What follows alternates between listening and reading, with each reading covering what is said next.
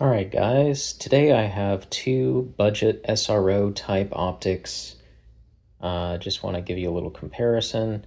Here's the Vector Optics Frenzy and here's the Gideon Omega. Both of these are available for around $140 to $160. I'll provide some links if I can. And I do already have a more detailed video about the Vector Optics. I'll link to that also. So, man, it is difficult to focus on red dots through a camera. That's part of why I have these blinds as the background. I need the camera to have something to focus on. Plus, the white blinds let me show you the tint and distortion on both of these, which I would say is pretty low and about the same on either one. Now, on the left, I have the Vector Optics. This has a 3 MOA dot, a 40 MOA circle, and yes, you can show the dot or the circle only.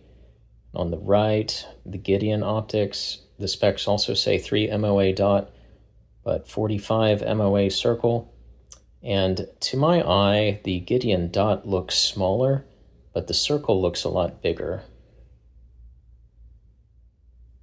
Okay, I've gone and maxed out the brightness on both of them.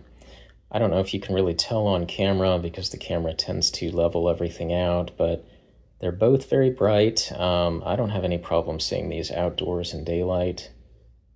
Now, a little bit about the physical specs. The Vector Optics is a 6061 aluminum.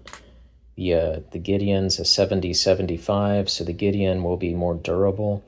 Still, I don't know if I'd recommend either of these for a duty type use because this SRO style of optic where you've got the glass in front and higher than the base, it doesn't really take impacts well.